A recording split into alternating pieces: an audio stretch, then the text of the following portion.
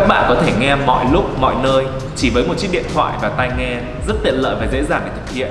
Nào hãy đến với bài Listening Test số 30 ngày hôm nay ngay thôi.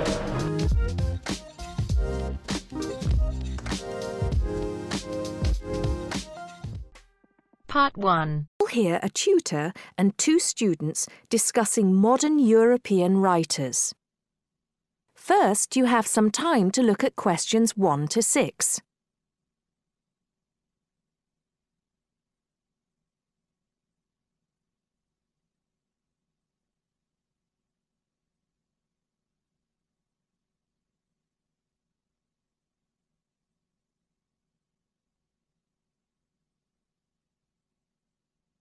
Now listen carefully and answer questions 1 to 6. Okay, so to continue our look at modern European writers who have focused on the future in their work, today we're talking about H.G. Wells.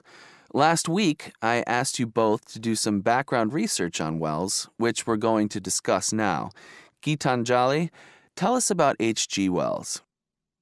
Right. So, H.G. Wells was a hugely successful British science fiction writer, writing at the end of the 19th and the start of the 20th century, and much of his work focused on predicting the future. Jason, do you think Wells was just using the future as a narrative device in his fiction? No. He really believed we can predict the future. In fact, he gave a speech at the Royal Institution in London in 1902 called The Discovery of the Future. And the point he was making was that by looking at what you know about the present and about science, it's quite possible to predict the future. Indeed. Gitanjali, do you think Wells was always optimistic in his predictions? Not at all. In fact, he varied in his predictions from being extremely pessimistic about the future to being optimistic. Interestingly, one theory I read links the attitude in Wells's work to his own health. When he was writing The Time Machine, which was published in 1895, he'd just been diagnosed with an incurable fatal disease. Not surprisingly, the book is very pessimistic, being about a dystopia in the future, a long time in the future, the year 802-701 in fact, where there are two races on Earth, the Morlocks and the Eloi, and the Morlocks actually eat the Eloi. I thought it was interesting, though, that it was H.G. Wells who actually came up with the phrase time machine. So despite being pessimistic, the work has had a lasting effect on our culture. Right. After The Time Machine, though, H.G. Wells didn't die, of course, and his recovery might be why he began to be a bit more optimistic about the future. So that brings us to his first utopia, Anticipations. Jason, tell us about that. Well, Anticipations, or to give it its full title, Anticipations of the Reaction of the Mechanical and Scientific Progress upon Human Life and Scientific Thought, was published in 1901 and was set in the New Republic of the year 2000. Some of the things Wells predicts are fairly close to our reality today, including 24-hour news, global telecommunications, and even a European Union. We'll come back to the accuracy of Wells's predictions a little later. Gitanjali, how was Wells's work received at the time? Well, although Wells was extremely successful, not everyone respected his work or his predictions. Another well-known science fiction writer, Jules Verne, viciously attacked him for works such as The First Man in the Moon, which Verne argued weren't rooted in scientific fact at all. That's right. Now, Wells wrote a number of other utopian visions of the future. Jason? Yes. In A Modern Utopia, published in 1905, his vision was of a world where there's no private property, where everyone has access to wonderful healthcare, and interestingly, where everyone's personal information is stored on cards in a central database outside Paris. Apart from the healthcare, I'm not sure everyone today would see that as a positive view of the future. Neither am I. And, on a similar note, Wells strongly believed in population control and in The Shape of Things to Come, which was published in 1933, he sees and supports a world where the population is kept at 2 billion. Once again, I'm not sure most people today would necessarily see that as a good thing. Before you hear the rest of the conversation, you have some time to look at questions 7 to 10.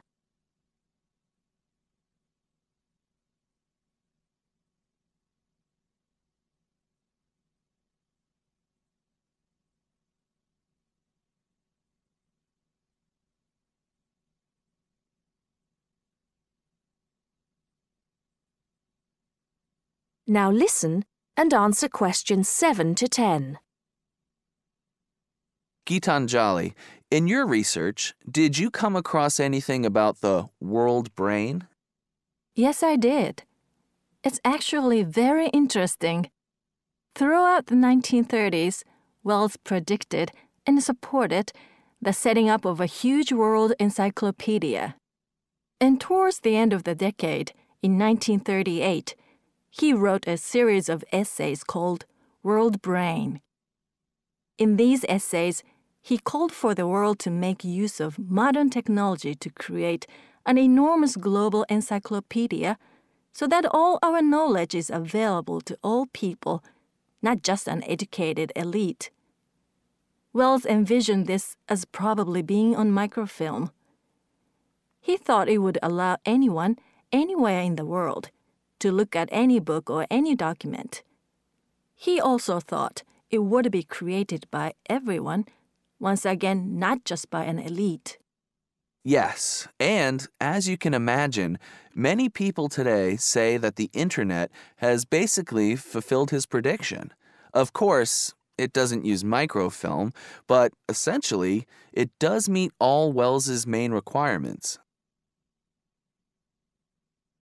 That is the end of part 1. You now have half a minute to check your answers.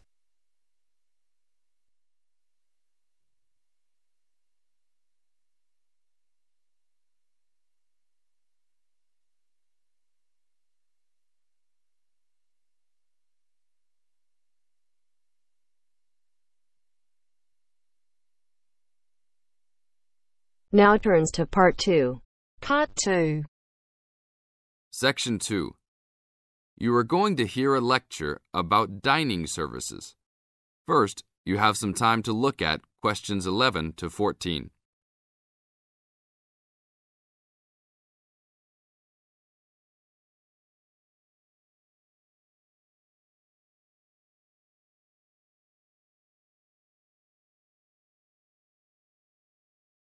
Now listen to the tape and answer questions 11 to 14.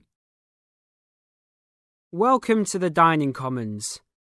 This is the newest facility on campus, and I'm proud to say, also one of the best.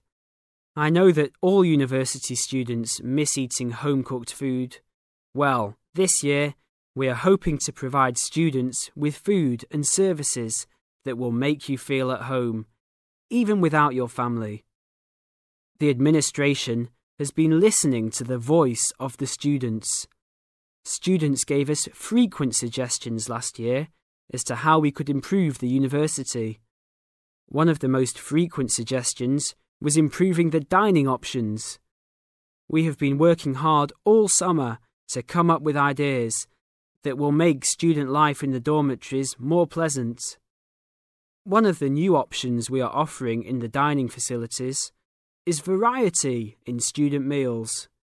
Last year, there was a set menu for every dinner, so if students didn't like the food, there was no choice. Students had to eat whatever was served. But this new dining facility has 3 completely unique areas, each with a different theme. At every meal, there will be 3 options for students to choose from. For example, there might be Italian food at station number 1, which might consist of pizza and pasta. At station number 2, there would be American food, consisting of hamburgers and hot dogs. At station number 3, there could be vegetarian soups and salads, accommodating all the vegetarians. We hope that with the greater selection of food, all students will find something to their liking. Now look at questions 15 to 20.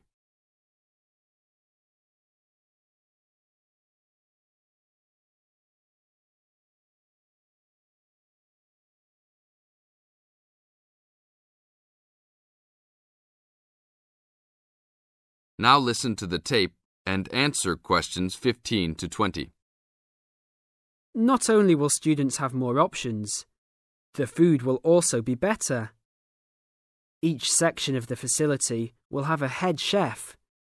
These are real chefs that have been trained in culinary school and have been hired specifically by the school to work in the dining facilities. All of the chefs have a speciality. The school is hoping that these chefs will prepare better tasting and more nutritious food. Every student will be able to make suggestions and also give their input as to which menus taste better. Last year, many students complained that the dining facilities didn't have very convenient hours. This year, we hope to change that. We will open for breakfast at 6 a.m. to accommodate all the early risers. In the evenings, we will open until midnight for all the students that like to go for a late-night snack. The afternoons will still remain closed, but we will have a student store open that will provide all students with drinks and fruit. The student store will be open every day from 2 p.m. to 5 p.m.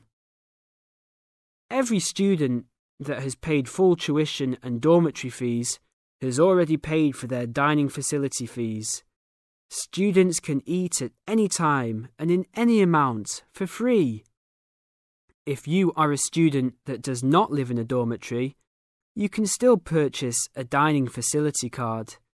This card will entitle you to the full services of the dining facility.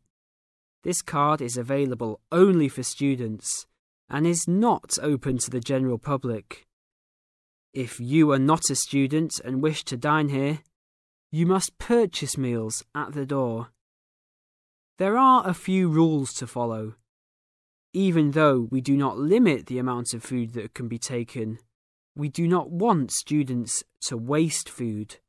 Please do not take more than you can eat. Also, every student must clean his or her own trays and plates. We will provide plates and trays for student use, but please do not abuse these items. Please do not leave your plates on the tables. Your parents are not here to clean up after you anymore, so I hope all students will be responsible. Thank you for your attention and enjoy the upcoming year. That is the end of part 2. You now have half a minute to check your answers.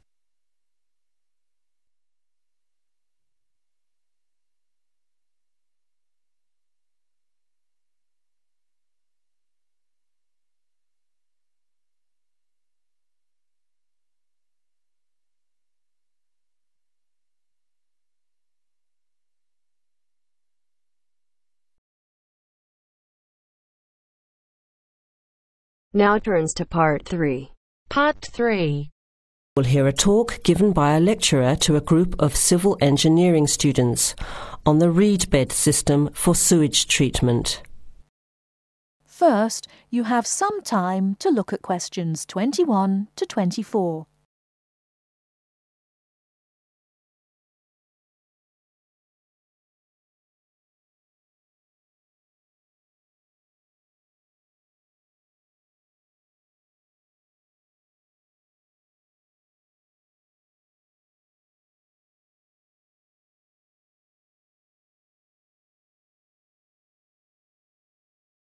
Now, listen carefully and answer questions 21 to 24. Thank you for inviting me to speak to you today about what is now called the reed bed sewage treatment system. This system uses naturally occurring reeds to treat domestic and industrial waste. It's an environmentally friendly alternative to normal systems. You all know what reeds are like, don't you? Those tall plants with hollow stems that grow in wet places, like marshes, for example. Here's how the system works. First of all, an artificial marsh is created. To do this, holes are dug about 1 metre deep and usually rectangular in shape. They are then lined with clay or plastic, and the liner is covered with gravel. After that, a system of tubing is laid, with holes in it, and more gravel is added to cover that. Finally, reeds are planted in the bed. The sewage is brought to settling tanks. From there, it is distributed to the roots of the reeds through the tubing. Note that the waste material enters the beds underground and remains underground. The reeds conduct oxygen very efficiently through their stems to the roots system. Here, bacteria work to reduce the waste material to basic elements. What comes out of the artificial marsh is water that has been cleaned through a natural process. The purified water leaves the reed bed through a simple outflow pipe. The water that comes out has to be tested. Sometimes it's held in a pond until it evaporates or soaks into the ground. Sometimes, after testing, the water is discharged directly into streams and rivers. Before the talk continues, with questions from the students, before you hear the rest of the talk, you have some time to look at questions 25 to 30.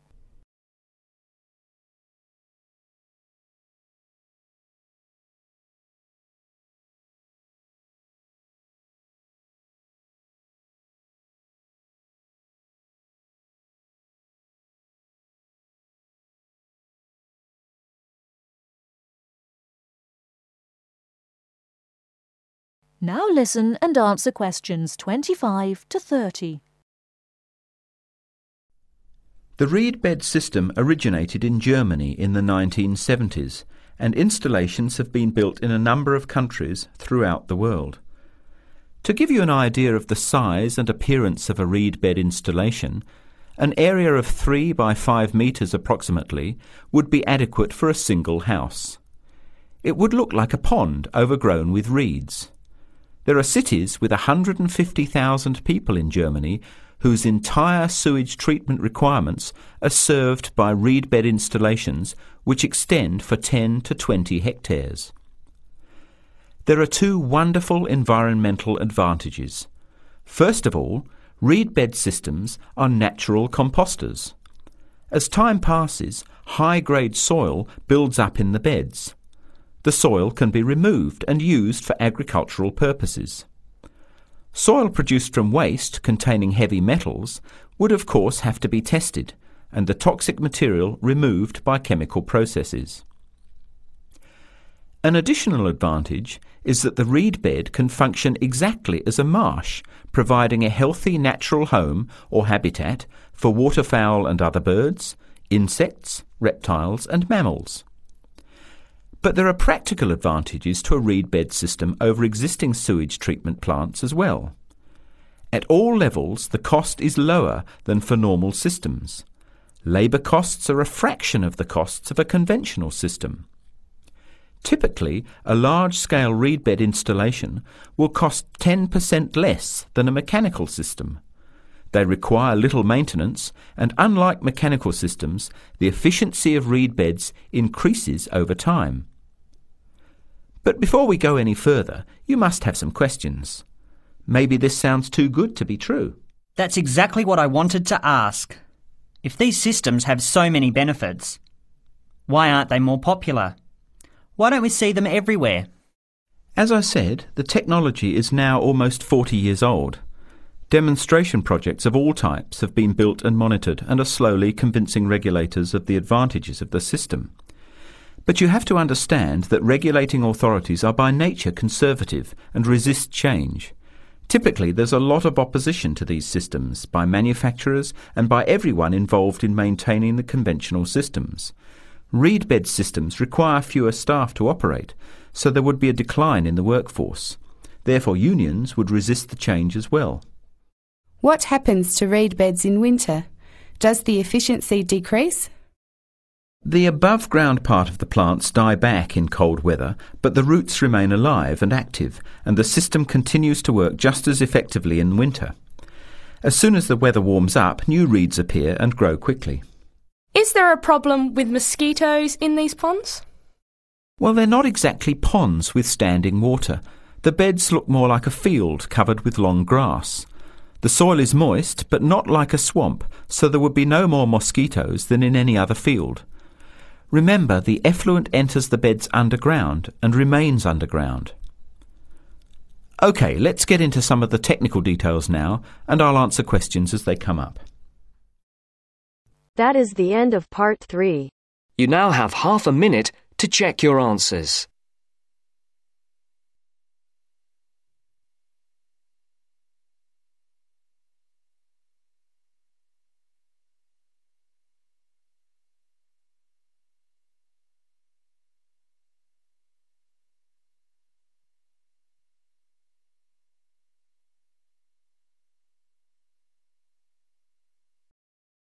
Now turns to part 4. Part 4. You are going to hear a lecture about dorm rooms. First, you have some time to look at questions 31 to 40.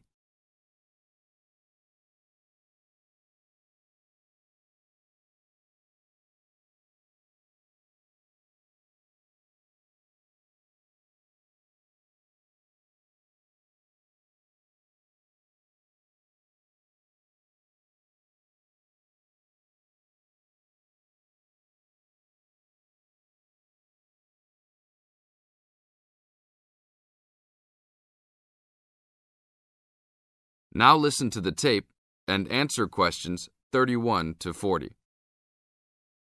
Welcome to your new home for the upcoming year. These dorm rooms are among the best in the nation and are the newest ones at this school. So I hope you will all learn to appreciate them and take good care of all the facilities here. I am Gina, and I will be residential advisor in this building for the year. Today I am going to tell you about some of the programs and facilities that are available to you. I will also be telling you the rules that everyone is expected to abide by. I will be asking you to give me your full attention for the next few minutes. I will first tell you about the facilities that are available to you. The dining facility is located on the first floor of the building. It is open 7 days a week from 7 a.m. to midnight. All the food offered to students is freshly made every day, and my own opinion is that the food is actually quite good. Feel free to come and grab a banana for breakfast or sit down with a group of friends for dinner. Although your meals are served buffet style, please do not waste food. All students are expected to clean their own tables after meals. In the basement of this building, there is a gym and recreational hall. The gym has workout equipment such as treadmills and weight sets. In the recreational hall, there are ping pong tables and a pool table for student use. You must sign in when using this equipment, and you will be held responsible for any damages or losses. The gym and recreational hall are open daily from 10 a.m. to 10 p.m. There is a kitchen located on the second floor of this building. Your dorm key will open this door. Inside there is a refrigerator, a microwave, an oven, and a stove. This room is open 24 hours a day, 7 days a week. If you decide to cook a meal, please be considerate to all the students and clean up after yourself. You can use some food in here, but please do not make a mess. Some students do end up having their food eaten from the fridge, so be careful. Don't leave anything that looks like it tastes really good. Do not leave pots and pans lying around in the kitchen. Please store these in your room. There are many programs being sponsored by our building this year. One of the most popular is our Saturday morning outings. In the past years, these trips have included going fishing, hiking, cycling, ice skating, and even going to the beach. There will be a listing of scheduled events coming out soon. The university sponsors these trips, so transportation will be provided. However, there are usually some costs associated, though they are usually minimal. Our building also has a volleyball team. All students who live in this building are welcome to join. Last year we won first place in the dorm league. Please sign up at the front desk if you are interested as soon as possible, as there are only 20 spaces available based on a first-come, first-served rule. The last things I want to talk about are the rules of our building. I know rules can be boring, but they are necessary to ensure the welfare of everyone living here. First, noise levels must be kept to a minimum after 11 p.m. Many students have early classes, so for those of you that have the luxury of sleeping until 10, please don't stay up late making lots of noise. Secondly, all visitors must sign in at the front door. Even if you have friends that are regular visitors, they must still always sign in. This rule is to prevent theft and robbery from occurring. Thirdly, alcohol and drugs are not permitted in this dorm in any place or at any time. Lastly, just be safe and have a great time. University is the greatest time of your life, so make the most of it. Thank you all for your attention. That is the end of part 4. You now have half a minute to check your answers.